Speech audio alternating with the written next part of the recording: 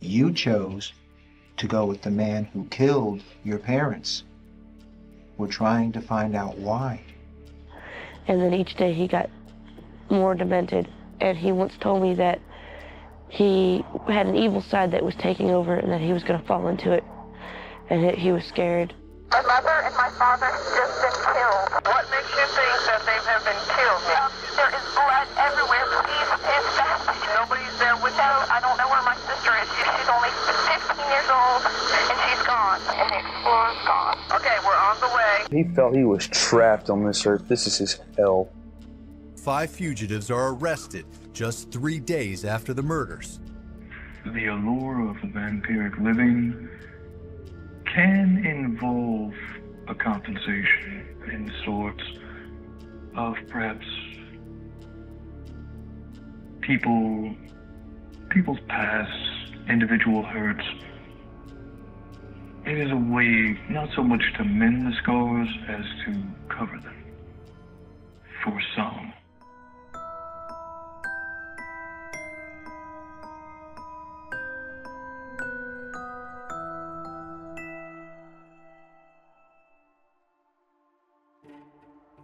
In 1995, Fox aired a show called Kindred: The Embraced.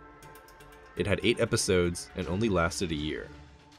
But that was long enough to create die-hard fans. Fans who would take to the internet to debate their vampiric fantasies. This was the start of vampire mania. It soon was sweeping the country and luring in the young and vulnerable. Murray, Kentucky, was a college town, known for being in the center of America's Bible Belt. Teenage vampires would gather together to play the tabletop role-playing game, Vampire the Masquerade. Draped in black cloaks, heavily dyed hair, donning fake fangs, some taking the game more seriously than others. Jaden, also known by his mortal name, Jeremy Murphy, was the leader of the Murray Vampire Coven, taking upon his fledglings by offering his blood and feasting upon theirs to strengthen their bonds. Some said Jaden, the prince of the city, could levitate. When not playing their game, the coven would shade themselves in the corner of the local Hardee's. A quiet but mysterious boy had recently moved back into town, Roderick Ferrell, or Visago as he called himself. Rumors of his ability to deeply connect with the darker world, and of course, his awakening from his 500-year slumber and rebirth as a 15-year-old boy, cursed with mortality, sparked Jaden's interest. When Rod showed up at school, he was, he attracted me because of the fact that he wore black like I did, and he didn't want to fit in with a clique or any of that. It was just like, he didn't care. He didn't care what people thought about him, which attracted me to him. Jaden approached Rod in the school hallway, expecting a fight, but the two boys found out they had a lot in common. Quickly, they became close friends, bonding over their vampiric lifestyle and beliefs. Rod spoke about how he was sent back to Earth to challenge God, and how his prophecy would be revealed by the year 2000. His eternal torment would finally come to an end, and he needed a vampire family right there in Kentucky. By January of 1996, Rod was officially brought into the Coven in a crossover ritual, which involved sharing blood and sitting in quiet meditation. Over time, their differences became clearer. Jaden had more respect for life and identified as a Christian, whereas Rod was more in tune with his darker side and wanted to guide others. His apparent disdain for human life made Jaden uneasy. But it was just talk, right? With the arrival of this new vampire, supernatural occurrences were coming to light. Witch covens became more prominent in the graveyards. Animals were found hanging from trees, and markings along the highways. Jaden knew Rod had something to do with this, and truly started believing he could be as powerful as he claimed.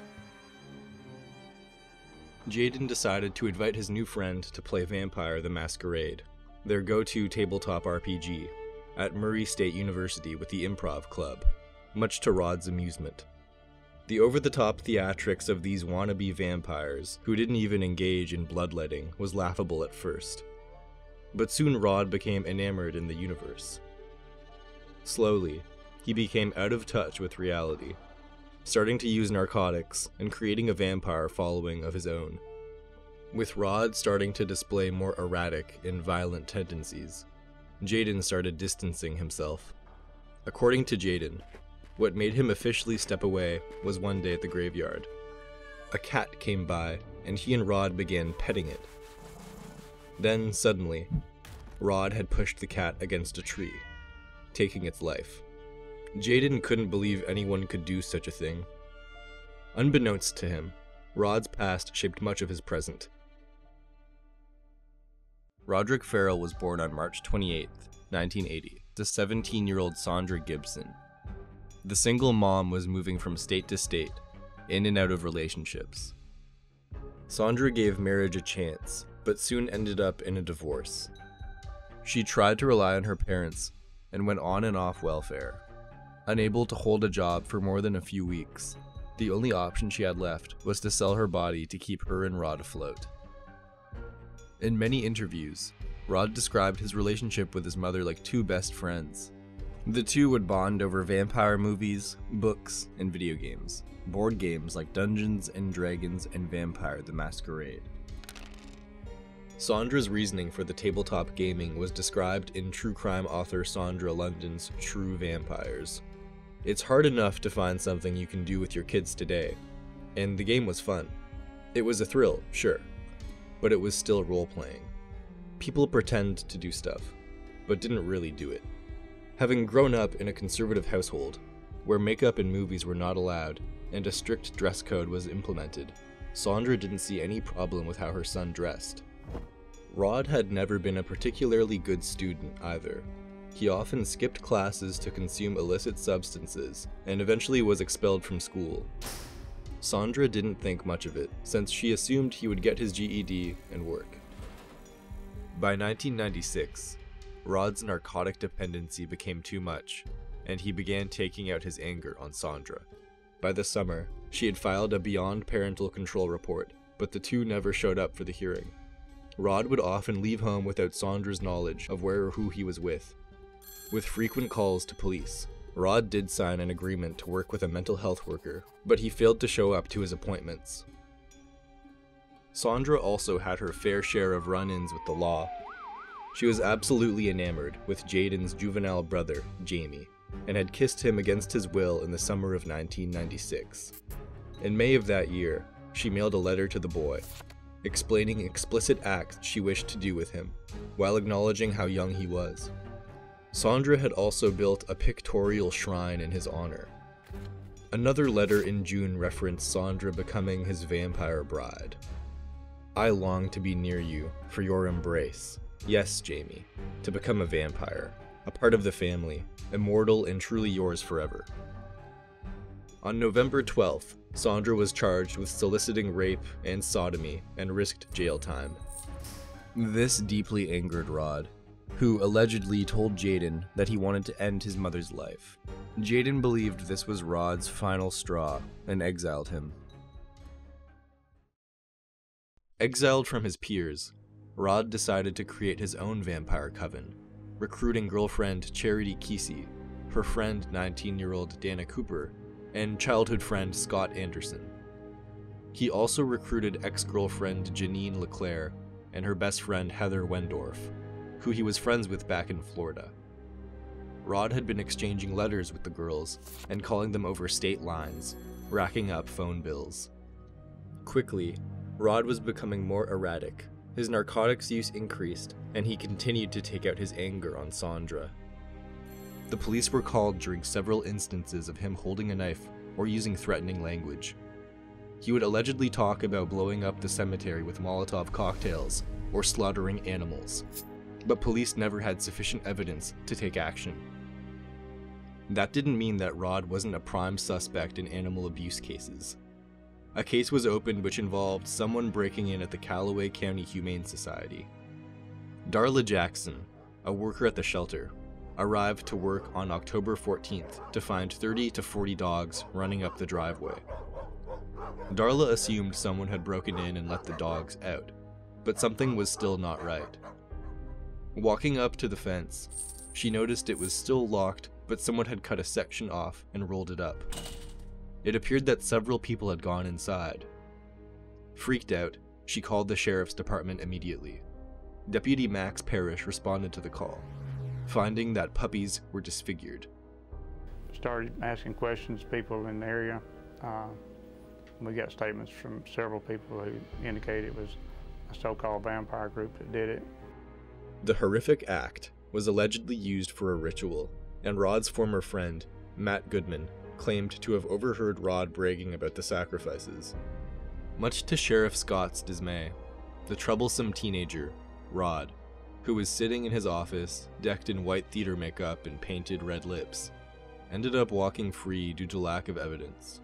Annoyed with both the situation with his mother and the police placing blame on him, Rod decided he would relocate his coven for good. Their destination was New Orleans. What would transpire over the next couple of days would shake the small town of Murray. Sandra's motherly intuition told her that Rod and Scott were planning something. Suspicious, she called up Scott's father, Mr. Anderson, and told him that they needed to separate the two boys. Her reasoning was that they both racked up $2,000 in phone bills through collect calls from Florida. Sandra had canceled her phone, not wanting her son wasting money on calling girls, and advised Mr. Anderson to ground his son, but he didn't have any control over his son either. The two boys had been communicating with Heather and Janine via phone and letters. They had promised that one day they'd take the girls all around the world, and Rod would bring them to see his castle in Wales. The girls would often call each other and joke about whatever Rod said, but something deep inside Heather began to slowly believe the enigmatic vampire might be onto something. She saw a sensitive soul behind all the eyeliner and trench coats. She began to emulate his style, wearing dark gothic clothes and becoming more involved in the occult. Her parents didn't see anything wrong with their daughter's change in dress at first. She often experimented with different hair colors and expressed her art. But Heather had her own share of teenage angst. She and her mother, Ruth, would often get into arguments over the expensive collect calls, and Heather would be assigned yard work to pay for the calls. Janine, on the other hand, was banned from communicating with Rod altogether. Her parents had found the letters Rod had sent and got rid of anything that remotely had to do with vampires, witches, or the occult. Unbeknownst to the parents, there was something twisted behind the eyeliner and teenage rebellion. The coven arrived in Eustis, Florida, to pick up Heather on November 25, 1996. Rod met Heather at her high school. Today was the day she would finally join the dark world for real. Skipping AP art class, she went to the birthplace, Greenwood Cemetery, to meet her fate. Engaging in a bloodletting ceremony with Rod, she was no longer Heather, but Zoe. But something about what Rod had asked Heather disturbed her deep to the core. He asked if she wanted her parents dead or alive. Heather begged the boy to spare her parents. Anytime she had talked about wanting them dead was a joke, just being an angsty teenager. In her heart, she knew this conversation wasn't over. Before leaving that night to meet the rest of the coven, Heather left a note for her family. Dear Mom, Dad, and Jenny, I don't have much time, but I must say that I love you all so very much. I'm leaving for good, but I don't want you to worry about me, because I will be fine. I had to go with Janine because she needs someone to look after her. Please don't try to find us. Just know that I'll miss you and will always love you. Heather. Heather met up with the coven at the end of the road, not wanting them to know where she lived, and got into Scott's Buick. Rod told her that Scott's car was breaking down, so they needed another car. She reluctantly told him where her parents kept the keys. The vampires separated into two groups. The boys would grab the keys, the girls would go pick up Janine. Once the girls left, Rod explained the plan to Scott. They were going to steal the keys to the Wendorf family's Ford Explorer, but they were also going to take their lives. Approaching the Wendorf's residence, Scott began to space out. I was scared, but I was also excited because I was doing something definitely outside my norm. Sneaking through the garage, the teens began to look around for a tool. Rod had brought a wooden stick with him, but it wouldn't do the job. Looking around the garage, he spotted an axe. No, it had already been done before. Then a chainsaw. No, too loud. Then a crowbar. Perfect. Rod entered the room Heather said the keys would be in, but couldn't find them. Frustrated, Rod turned to Rick, who was sound asleep on the couch. Rick received 20 blows. A scream made the teen turn around. Ruth, fresh from the shower in a bathrobe, was standing right there. Rod felt a scalding splash. Realizing she had thrown her hot coffee at him, Rod became deeply angered. Scott was supposed to take care of her, but proved ineffective. So Rod had to do it, with his crowbar. A V-shaped cigarette burn was left on each of the bodies as a finishing touch. Rod felt like a god. Rod found the keys to the Explorer in another bedroom. He also picked up a pearl necklace, a hunting knife, and Rick's Discover card. Heading out, Rod noticed that his green polo was soaked in blood. Meanwhile, the girls were not having any luck picking up Janine. Janine never intended to stay with the group and planned to go for the ride until they were out of Florida, then go on her own. Seeing that the plan was actually in fruition caused the teen to change her mind, however. Janine had decided she would work out the problems with her parents instead, refusing to leave with Heather. Feeling uneasy, Heather reconsidered going. Her parents would be angry that the Explorer was stolen, and now her best friend backed out. When the girls got back, they noticed Scott and Rod were sitting shirtless in the Wendorf's car. Charity went up to talk to them for a little while, looking uncomfortable. When Heather pressed her, Charity just told her that Rod did something unexplainable. Charity had her own reasons for wanting to leave. She was absolutely enamored with Rod and was carrying his child. The young teen dreamed of them getting married and hoped that leaving Murray would change Rod's perspective. He'd become more normal and stop joking around about being a vampire. Later that night, around 10:30 p.m., Jennifer Wendorf was horrified to find her parents dead and the car missing. 911 was called, and police were immediately dispatched to the scene. The long road home finally ended here. It was Heather's older sister, Jenny, who found their parents around 11 o'clock last night when she came home from work. They were beaten and bloodied. Police believe Heather and 3 of her friends took the couple's truck and tried to cover their tracks. Suzanne LeClaire had come home to see her daughter, Janine, standing on the side of the road. After questioning her daughter, she found her plan to run away with Heather and Rod. Suzanne had a hunch something was wrong, so decided to call the Wendorf house to find the line had been cut. Suzanne and Janine went over to the home to find police outside, discovering the twisted crime that had been committed.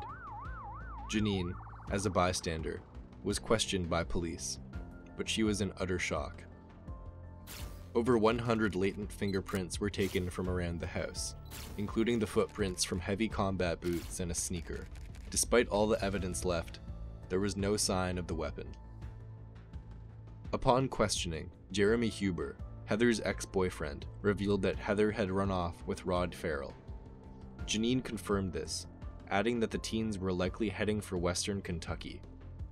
Florida law enforcement quickly sent out a helicopter and a team of patrol cars in search of the stolen Ford Explorer.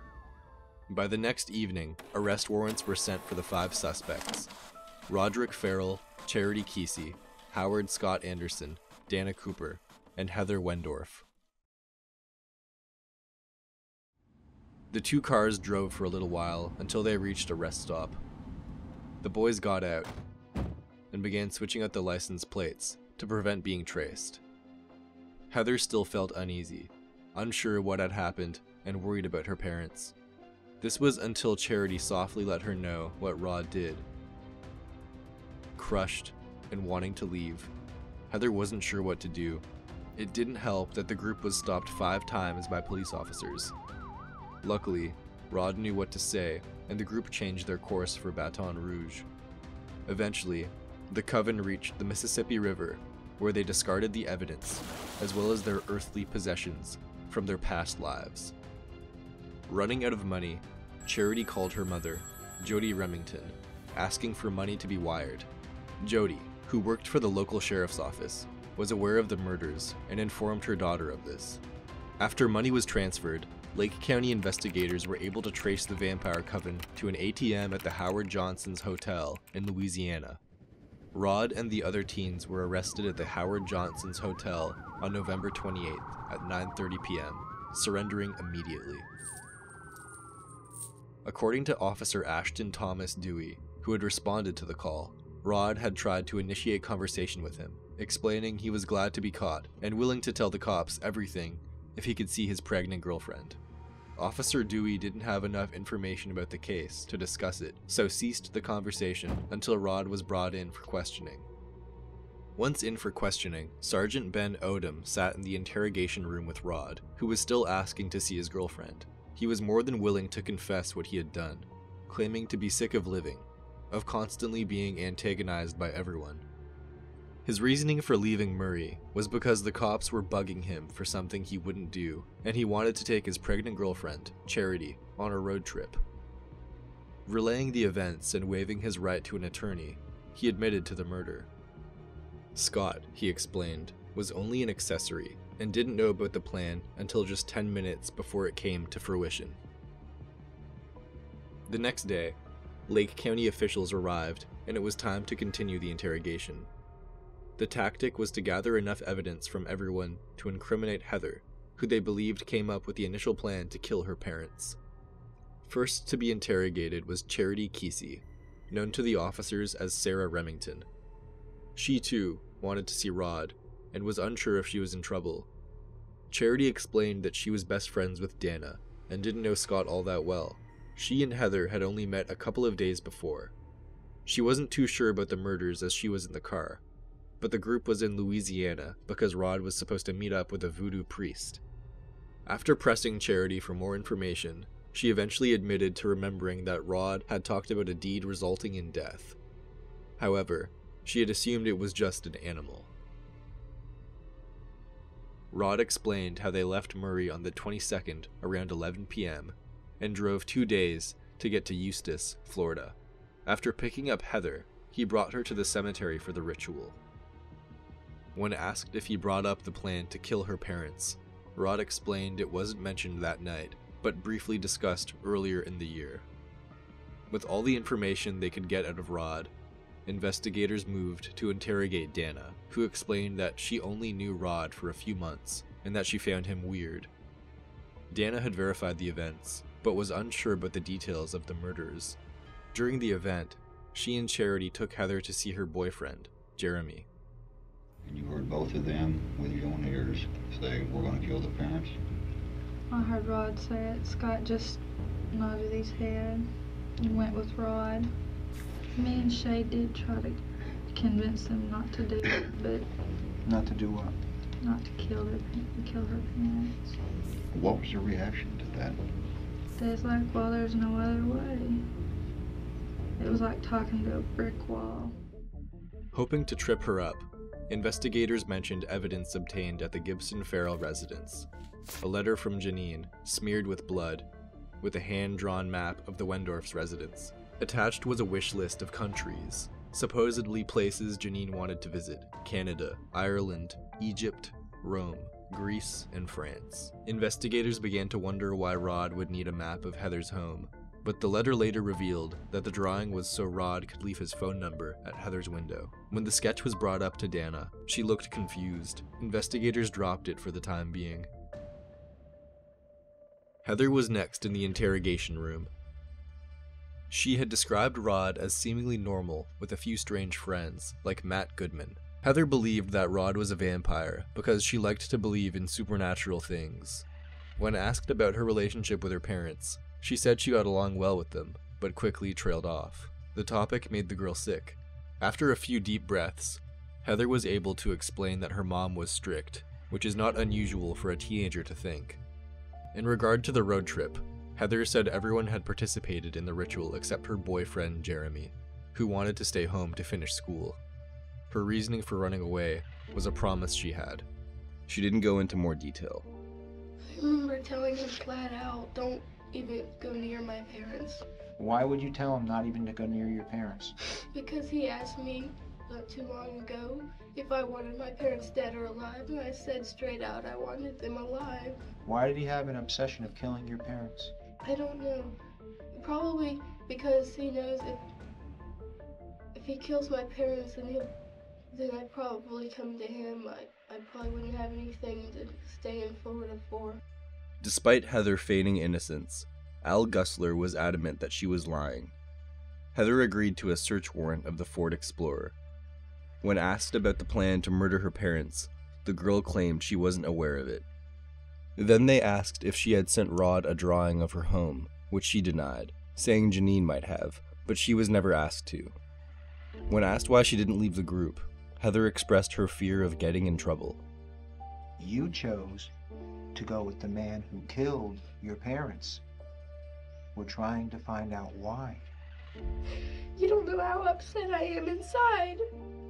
How did he keep you there? He just told me that I didn't have a choice to go or stay. Wayne Longo took over the interrogation, asking what she'd change if she could. She said, "I wish I'd never seen Rod in my life. I wish I'd never met him." Scott was the last of the coven to be interrogated.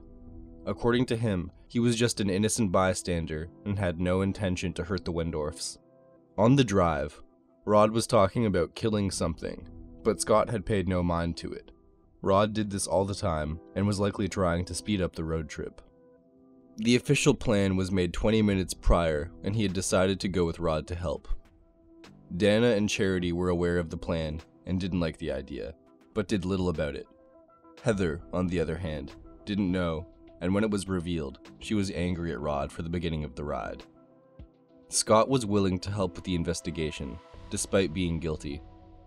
He had guided the crime unit up to the Mississippi River to try to locate the crowbar, but they came up with nothing. What they did find was a carving on a tree stump, a heart with the words Zoe and Fett, Heather and Jeremy's vampire names. In February of 1998, Rod Ferrell pled guilty to 2 counts of first-degree murder and was sentenced to death, officially becoming the youngest person on death row in the United States at 16. You stated it best to Baton Rouge Sergeant Ben Odom a long time ago when you said, and I paraphrase, "When I killed those people, I felt a rush. I felt like I was a god. But I guess if I was a god, I wouldn't be here today, now would I?" And that's just as true today as it was in Baton Rouge in the interrogation station. Dana and Charity pled guilty to lesser charges, including knowing about the plan. They received 17 and 10 years of incarceration. Scott was given life without parole, as he pled guilty to being an accessory to the first-degree murders. From the interrogation footage, it was decided that Heather wasn't aware of the plan to kill her parents, and no significant evidence was found to suggest she had asked for it. Rod Ferrell, who was initially given the death penalty, had the potential for another chance at parole in 2013. With the new laws of the U.S. Supreme Court, anyone tried as a juvenile was not allowed life without parole as their brain hadn't finished developing.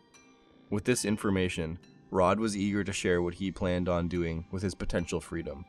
Allegedly, he had a job lined up, a fiancé, and a home. His fiancée, schoolteacher Leslie Boulard, was one of his several female pen pals. To prepare for potential life on the outside, Rod took re-entry classes, obtained a wastewater treatment license, and even taught some courses. When Detective Al Gusler found out, he was horrified. He didn't give a second chance to the brutal murder of the mother and father. So, no. As far as I'm concerned, you can stay there for life. Jennifer Wendorf was also horrified when the idea was even entertained. She begged Circuit Judge G. Richard Singletary to never let Roderick Ferrell out of prison. "May I have a place that's not traumatized by looking over my shoulder? If he ever gets out, I'll be destroyed. I'll be back to that lonely little girl nearly 23 years ago." In 2020, the court saw Rod Ferrell unfit for early release. According to Circuit Judge G. Richard Singletary, Richard and Ruth were peacefully going about their daily lives when the defendant violated the sanctity of their home. Rather than restraining them or tying them up as he had contemplated, he entered their home and beat them to death with a crowbar. After his arrest, he described these events to law enforcement without any remorse and without any indication that he was psychologically impacted by having beaten 2 human beings to death. Rod Ferrell was given a life sentence instead of the death penalty, as he was only 16 at the time of the crime. The reasoning for keeping him incarcerated was not only because of the severity of the crime, but Jennifer's plea for the safety of her own children. Her fear is justified not only because of the murder of her parents, but also considering the following statement from Rod Ferrell made to the Baton Rouge Police Department. Thought about waiting for Heather's sister, but decided nah, why bother? Let her come, have a mental breakdown, called the police, which I was correct, she did. I truly believe not really anything could have changed it. I mean, if it wouldn't have been the Windorfs, at the rate I was going, it would have been somebody, if not more people. As of 2018, Scott had been resentenced by the Lake County Administrative Judge, Don Briggs. His life sentence had been reduced to 40 years, and he was given credit for the 22 years he already served. I am definitely ready for this whole fiasco to be over with, he said in an interview with the Daily Commercial. I've talked to my brothers and they tell me, at least you'll be able to come home. As for Dana, in an HBO documentary, she described her deep regrets as soon as she was arrested. She believed she should have worked things out with her family, and wished she never had heard the word vampire, or met Rod Ferrell. Dana was released after serving her sentence as of October 2011, and Charity in March 2006. Heather, despite proven innocent, faced scrutiny from her community. It was difficult to obtain a job and continue her life. A report from 2006 showed that the ex-vampire had moved out of state and was in a relationship. Heather's innocence is still a hot debate among the true crime community. Was she really a blameless bystander, unaware of Rod's true twisted intentions? All we know is that 2 lives were taken at the hands of a leader of a vampire community, and the devastating effects still linger in the small town of Murray. Make sure to subscribe for more twisted tales.